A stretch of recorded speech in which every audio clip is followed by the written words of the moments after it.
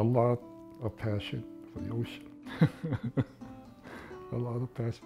Anytime I could go down the beach, I would, just to go swim.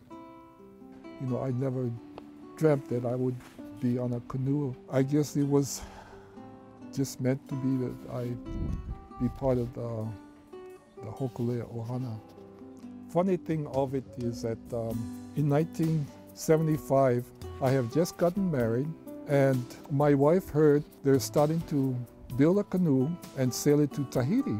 And for me, I was working. I just was not interested, really. Was not interested in doing something like that. And I didn't even think about something like that.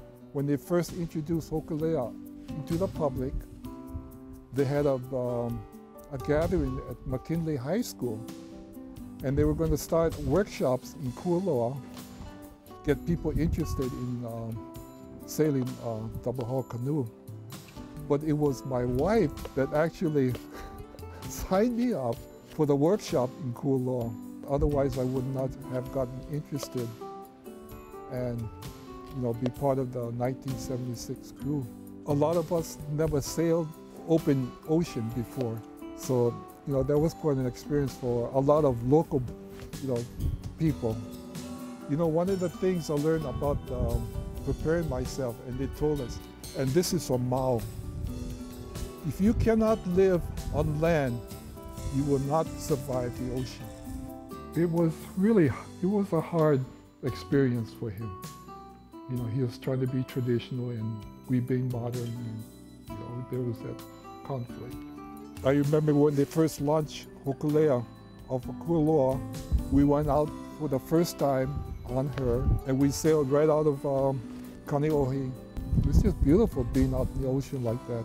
If you notice in the back, there's two keys. One is a male and one is a female. And that's the concept of the two hulls. One is a male and a female.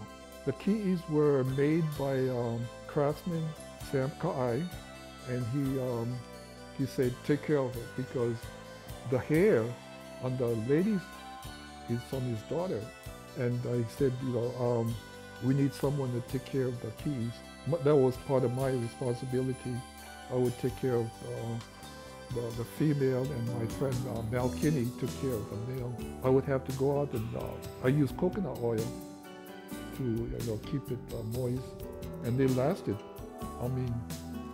To a lot of the other trips that came, they used the same key.